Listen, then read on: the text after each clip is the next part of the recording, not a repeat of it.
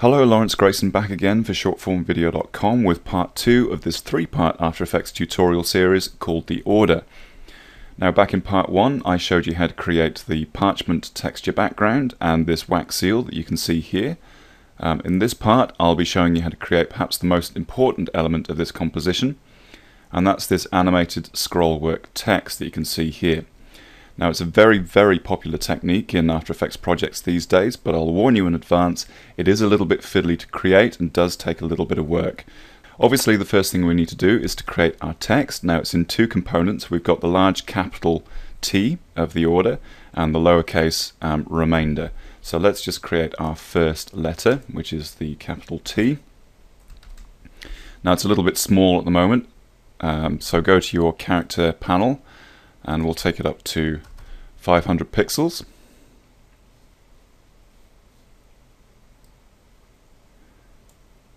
And I also want to color match it to the wax seal.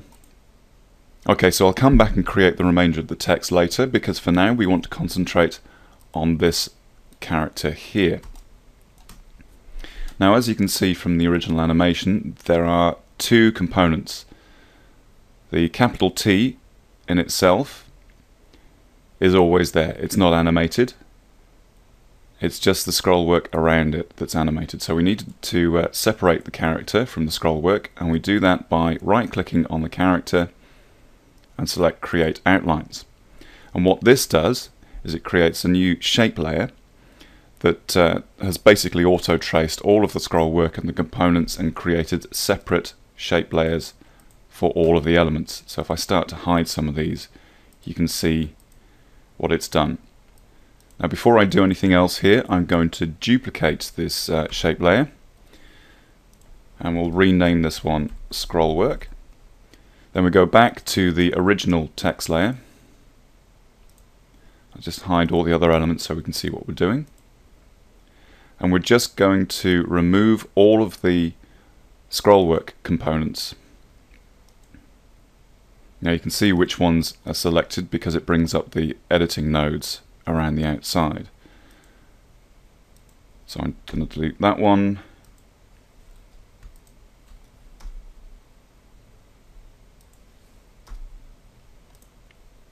So we've just got two shape components left, and that's our solid capital T removed from the scrollwork. Now if I hide that and bring up the scrollwork duplicate layer, I'm going to do the reverse. So essentially we're going to take away the capital T elements and just leave the scroll work. So go to the composition menu, save frame as, and Photoshop layers.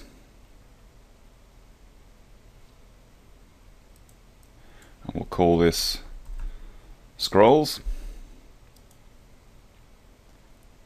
And that'll save it as a layered Photoshop still that we can now open up in Photoshop itself. So when you've got it opened up in Photoshop, the first thing you want to do is delete all of the objects that we don't want. So anything that isn't the scroll work we'll just get rid of. And we need now to count the number of elements that we want to animate individually. Now, by my reckoning, there's about 7 here, so we need to create 7 layers by duplicating the scrollwork layer.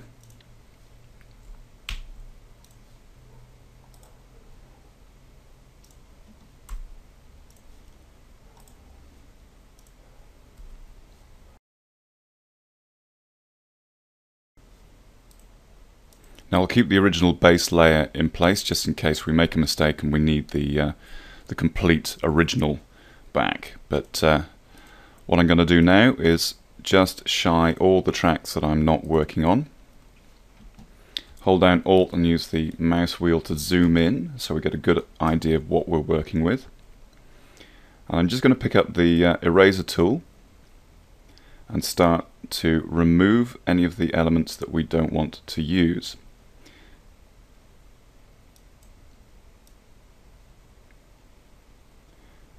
Now obviously you'll need to be fairly careful in your final version,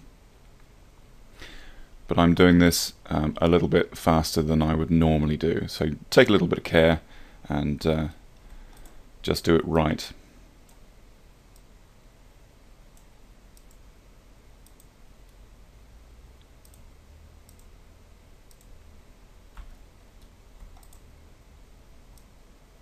Now I'm just right clicking on the canvas to bring up the brush size, because once we've done the tweaky bit down at the bottom, obviously we just want to quickly erase the rest of the work. Okay, so that's step one.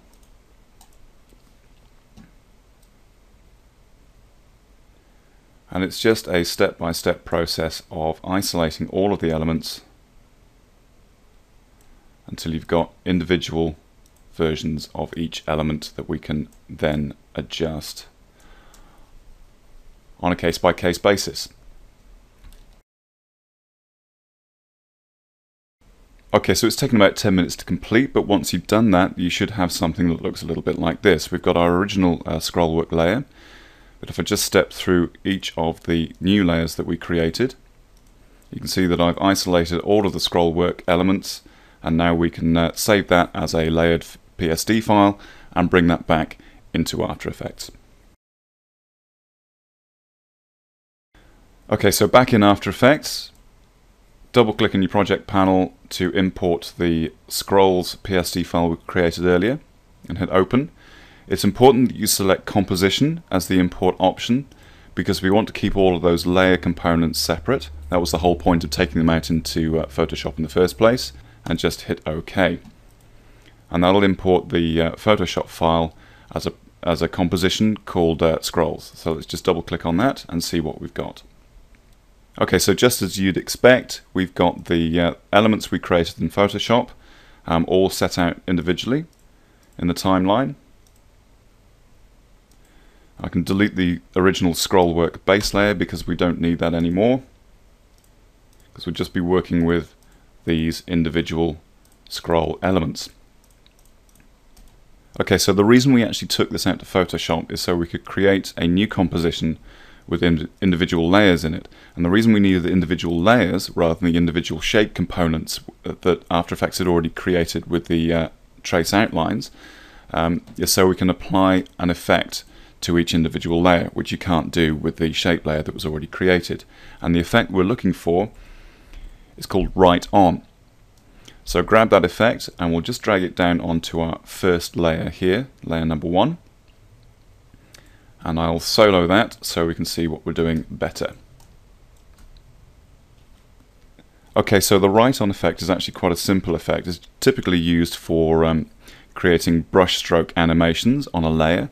It also has a secondary use of being a motion masking tool, which is really kind of handy. So what we're going to do is make sure that the timeline's at the beginning of the composition. We'll go to the brush position attribute in your Right On effect and just create a keyframe at the beginning. Grab the guide and put the brush position starting keyframe at the head of your first scrollwork element. Now I'm going to increase the brush size so that it's at least as thick as the thickest element that we want to cover up. So we're probably looking at somewhere around the 8 pixel mark. Like I said, this is where it gets a little bit time consuming. This is the way I do it. I'm just going to hit the page down button to advance frames forward on the timeline. So 1, 2, 3, 4 takes us 4 frames ahead. And you just grab the position indicator and put it to its new position on the scrollwork. So just keep repeating that.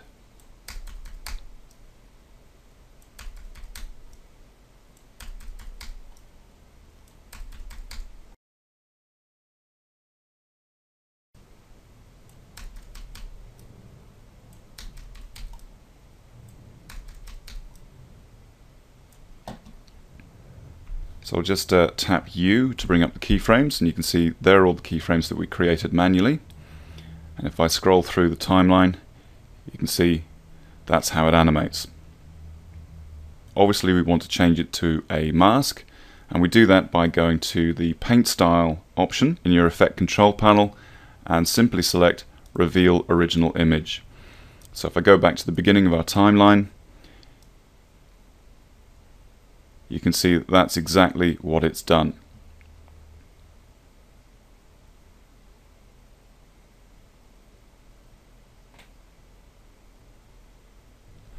Okay, so the bad news is you now have to go back and repeat that process for all of your remaining layers. So once again, I'll finish the job and see you back after the transition.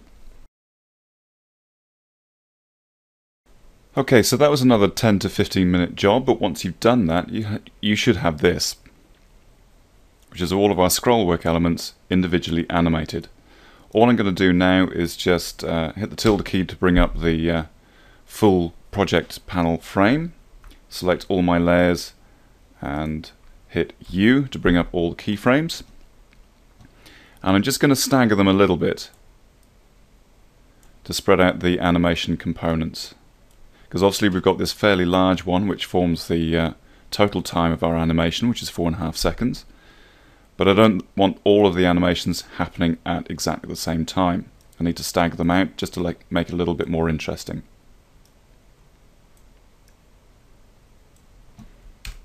Okay, so let's see how that looks.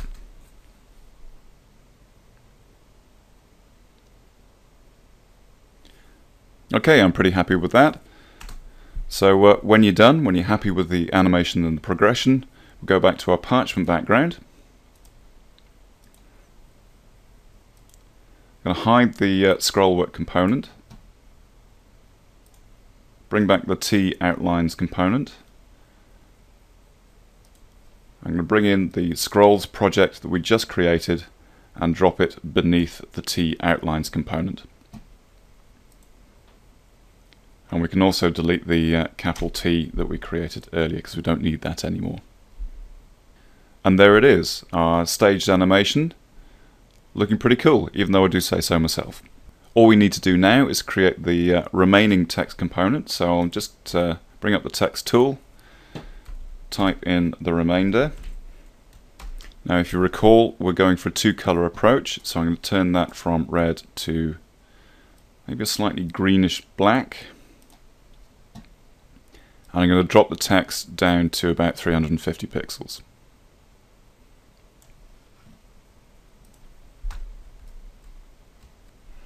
And I think the wax seal is looking a little bit on the large side, so I'm going to drop the scale of that down to about 35%. Now if you recall from the original animation, the lowercase text component is also animated, but it's a pretty simple job just to add a linear wipe. So select the lowercase text component, go to your Effects and Presets panel, find your linear wipe transition and drop it onto the top. Change the wipe angle to 270 degrees. Put the timeline indicator to the point where you want the transition to start, because we don't want it to start immediately, we want to join the animation that the scroll work has. So probably around the 18 frame mark. Create a keyframe on transition completion and increase the transition completion value until all the lowercase text is obscured. Scrub the timeline indicator to the end of the scroll work animation, so around the 4.5 second mark, and drop the transition completion until all of your text is revealed. Now I'm just going to drop the timeline indicator back a bit because we want to feather this text. It looks far too linear right now, so we'll increase the feathering to about 40 and just double check that for visibility. Okay, so that's the render. It's looking pretty good, so I think I'll call it a day for now. In the third and final part of this tutorial, I'll be showing you how to create the lighting and blending effects that I used in the previous version, as well as showing you how to create floating dust motes without relying on a third-party plugin like Trapcode Form. As always, I hope you found this useful. The project file for this tutorial will be up on my website once the third part is complete and live, so keep your eye open for that one. But for now, thanks for watching, and I'll see you next time.